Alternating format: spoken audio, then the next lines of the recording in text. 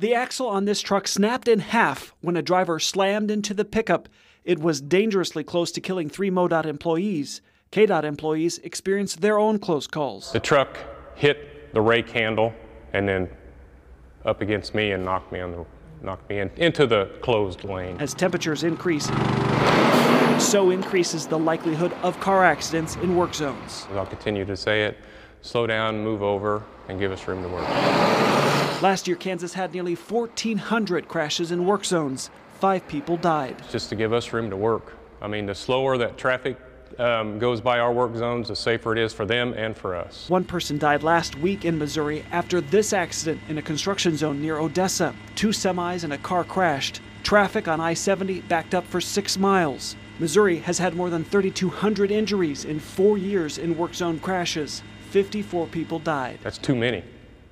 Way too many. One's too many. As construction season shifts to full speed, construction crews ask you to slow down. Brian Johnson, KMBC 9 News.